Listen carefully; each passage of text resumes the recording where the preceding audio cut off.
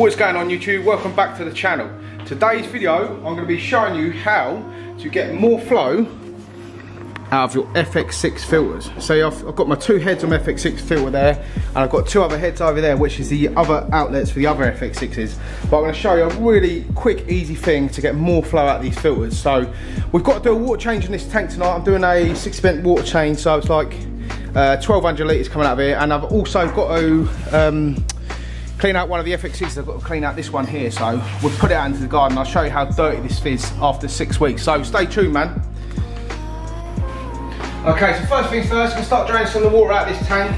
Obviously I'm going to be using the tank water to clean my filter, all the sponges, bits like that in the filter. So let's start draining some water out of the tank and get these terriers out of the way. Okay, so my FX6s I clean them every 6 weeks. So it's like 2 weeks I clean one, 2 weeks I clean one, and then so on. So tonight I'll do like a rotor as well, so you can sort of see what's got to be done. I don't know if you can see on there. So tonight I've got to do my right one, which is here. So that was done on the 8th of December, which what are we today? We're January the 20th today, aren't we? Something like that. So 19th. So yeah, so 6 weeks away. But anyway, let's get the filter all unplugged, and I'll get it out in the garden and show how dirty it is.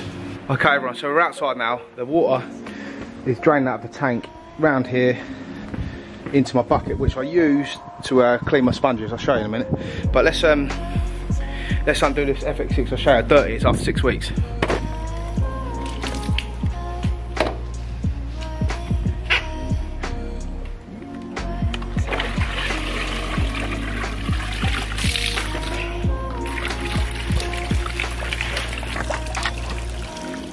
Okay, that's how dirty the FX6 is after 6 weeks. There's my filter floss in there.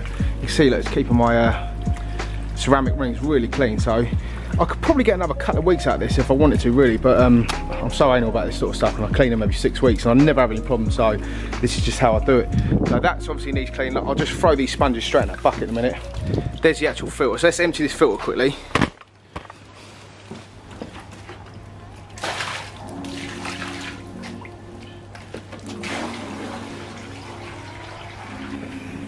Also, a quick tip for getting inside these pipes: just use a toothbrush. Just put it in there like that. Give it a good old clean out. Gets the pipe nice and clean. And the same with the pipe in the actual filter as well. Okay, so that's the filter all clean now. I've cleaned the head and all sorts. So what I'm going to do now is I'll show you how dirty these sponges when I put them in this bucket.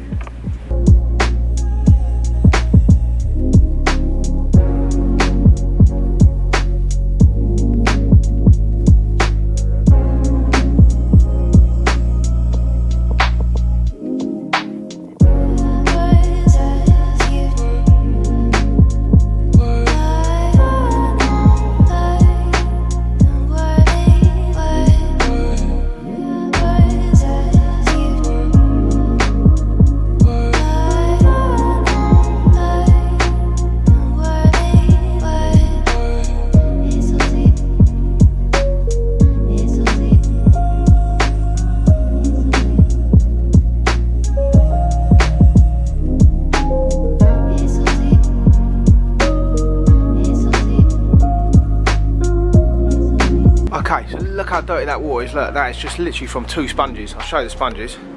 So that's what it looked like before. Absolutely disgusting. Look at that filth floss, man. Filth. That's what it looked like after. So just literally rinse them out. Doing it this way as well with your dirty tank water wouldn't actually kill any of your beneficial bacteria. So it's a really good way of doing it. And you're actually using dirty water out of your tank, which you're literally pouring down there, which you're going to throw away anyway. So it's recycling at the same time. That's the way I look at it anyway. But anyway, let's get this FX6 clean, get some of the tank water drained down, and then I can show you what I'm going to do with the FX6s. Okay, so we're back in from the cold now. I had to wear my gilet because obviously I'm cleaning out the filter. I don't want to get long sleeves all covered in water. But anyway, the filter's all cleaned out. Let me just show you. So there's the FX6, all locked and loaded, ready to go. New filter floss put in there. Help doing all the polishing for your water. Cleaned all the sponges out as you've seen. So yeah, that's ready to bang on. But obviously draining the water out of the tank now. What we changed out, took out so far, probably 20–15%. But what we're going to do now is put another piping on, start draining the tank out a bit quicker, get all the lights, everything turned off, and then yeah, I'll show you what else we're going to do. Okay, so I'm just doing the before and after now. So that's the flow of an FX6 normally. As you can see, both the heads. That's the one I've actually just cleaned out, so it's probably going to have a bit more flow than the others. And there's the other two over there. So we'll do like a bit of a before and after for you and see what we all reckon. So let's get on. This is draining now. I've got two of the pythons in here. That FX6 is back plugged in. I'm going to turn everything off now, get this tank all cleaned up, and I'll show you what I'm going to do with the heads. Okay, so that's most of the water drained out of the tank now. I'm going to let it go a little bit further. I'm probably going to do like a 65-70% water change, so I'm going to do a really big one because I've mixed up all the gravel, got any debris out of it as well. So, but anyway, I have put one of the filter heads on. It's really hard to see at the moment because the moisture in the tank, but there's one of them over there. So here's the old head I've took off here. So obviously the FX6 normally comes with these little twin head things, and then we've put a single head one on there, which is going to create massive amount of flow. So anyway, while this is filling up, what I'm going to do, I'm going to go upstairs with a hairdryer and I'm going to show you how you can make it yourself.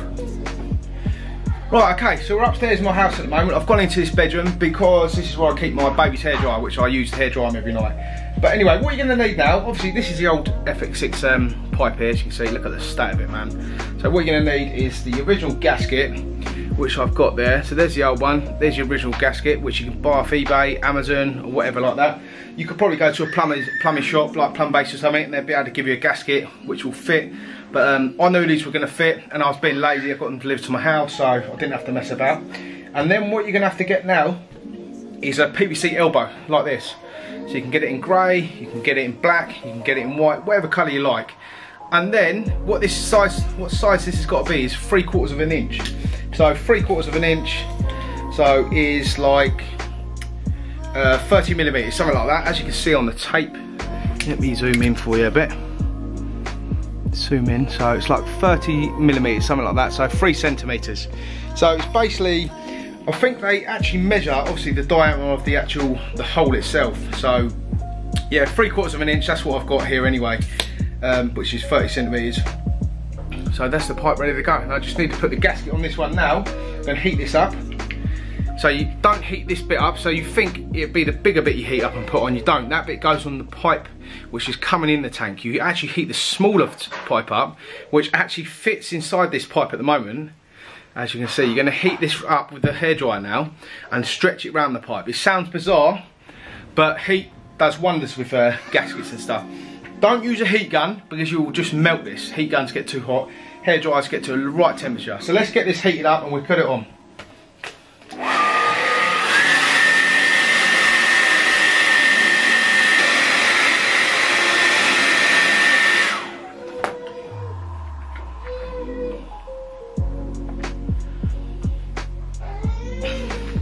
Right, I warn you now, this is not easy. You see how much I've got it over the pipe already? So you need to get it really hot and then just basically squeeze it on with your thumbs. It does take a while, but then you know this is nice and tight for your fish tank. You're not going to get any leaks through it. It's going to be under loads of pressure, so you're going to get more flow in your tank.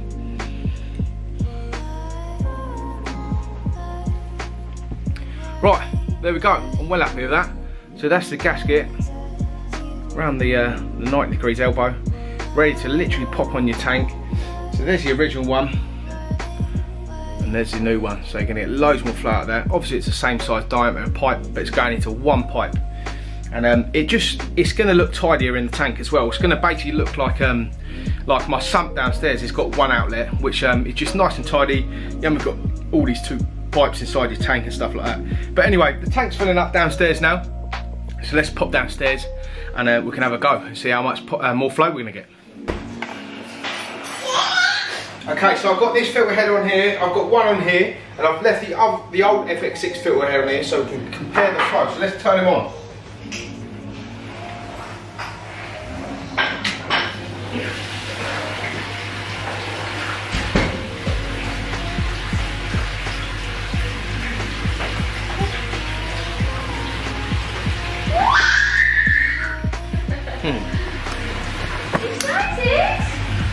Sorry about all the noise, I've got my little boy in the background tearing about on his little car. Hello! This is probably a better view. So there's one of the heads on its own at the moment. Look, that is well powerful, isn't it? So that's chucking out a lot more flow than them original heads. Let's turn my wave pump on and show you how powerful this is as well. So Got my wave pump here. It's only on like 10% at the moment.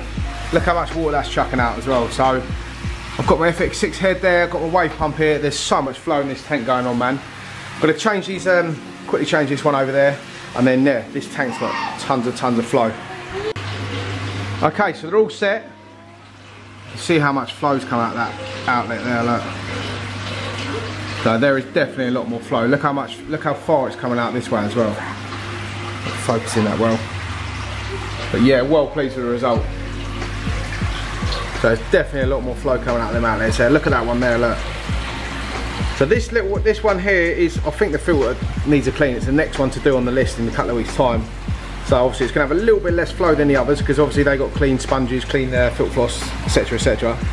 But yeah, definitely well pleased with the outcome.